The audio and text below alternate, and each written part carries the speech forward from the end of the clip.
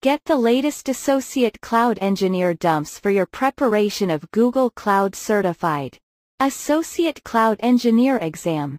You can practice real questions and answers from actual tests so that you can easily pass your Associate Cloud Engineer exam successfully in your first attempt. Question 1. You want to select and configure a cost-effective solution for relational data on Google Cloud Platform. You are working with a small set of operational data in one geographic location. You need to support point-in-time recovery. What should you do? A. Select Cloud SQL, MySQL. Verify that the Enable Binary Logging option is selected. B. Select Cloud SQL, MySQL. Select the Create Failover Replicas option. C. Select Cloud Spanner. Set up your instance with 2 nodes. D. Select Cloud Spanner. Set up your instance as multi-regional. Answer: A. Question 2. You are using multiple configurations for gcloud. You want to review the configured Kubernetes engine cluster of an inactive configuration using the fewest possible steps. What should you do? A. Use gcloud config configurations described to review the output. B. Use gcloud config configurations activate and gcloud config list to review the output. C. Use kubectl config get contexts to review the output. D. Use kubectl config use context and kubectl config view to review the output. Answer: D. Question 3. Your company uses cloud storage to store application backup files for disaster recovery purposes. You want to follow Google's recommended practices. Which storage option should you use? A. Multi-regional storage. B. Regional storage. C. Nearline storage. D. Cold line storage. Answer: D. Question 4.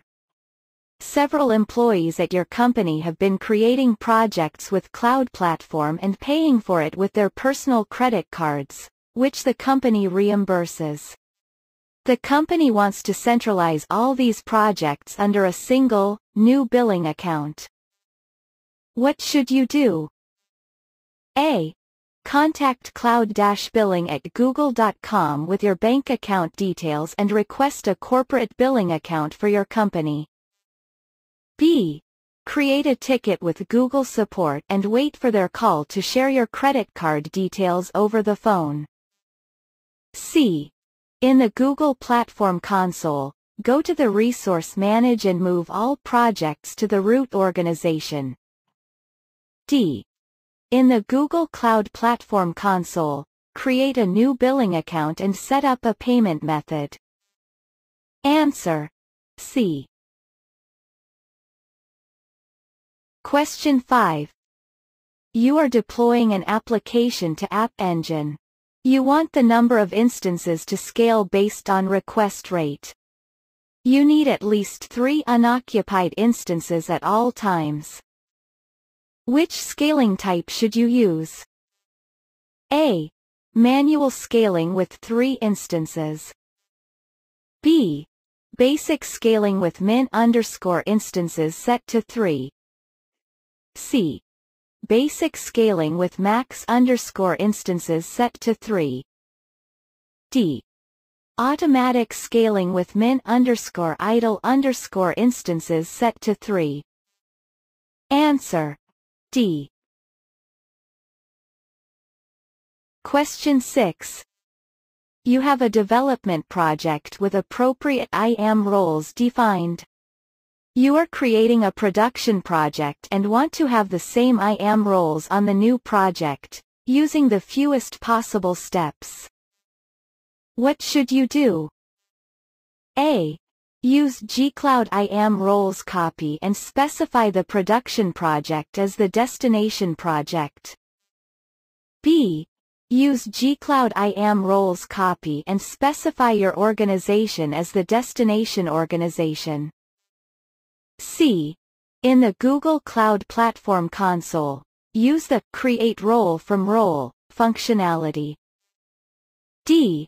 In the Google Cloud Platform console, use the Create Role functionality and select all applicable permissions. Answer: A. Question 7. You need a dynamic way of provisioning VMs on Compute Engine.